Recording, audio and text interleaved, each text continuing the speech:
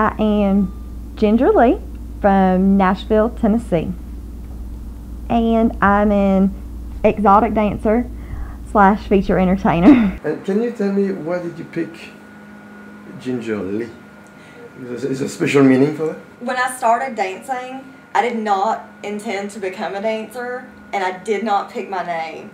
I had what the owner would call a sassy attitude, and he basically said that I had red hair and I was spunky. For whatever reason, Ginger's the name that came to his mind. And Lee, I have no idea. It was just an easy name to spell, so it's hard to mess up.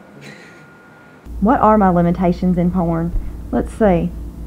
When I started, I did boy girl and girl girl, and now I do girl girl, fetish, and bondage work, which probably sounds weird because they're going, you do bondage where they beat you or you beat someone up, but you don't do guys.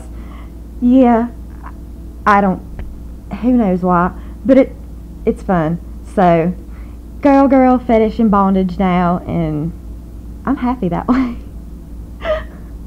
No, I did not do anal when I was in porno. Well, I'm still in porno. When I did boys in porn, I did not do anal. Porn guys are big. Seriously. How big? It's big. I'm not, no. It doesn't fit. Where does it fit? Anywhere most of the time. I've tried anal in real life, and it doesn't work that way. If it does not work in real life, I know it will not work in porno, so I did not do anal when I did guys in porn. Yeah, I figured it was better that way. What about the girl girl? Ooh, when I'm doing girl girl, I don't do anal girl girl. I don't know, I guess it never even comes up half the time. But if I'm doing girl girl, girls make out and play with toys and stuff. We don't have to do anal to have fun. So we have our good time and play a bit and make out and do what we need to do, and everybody's happy at the end of it. What is advice for new beginners? Let's see. If you're a stripper, don't go spend all that money that you made last night, because you do not know if you'll make it again tonight.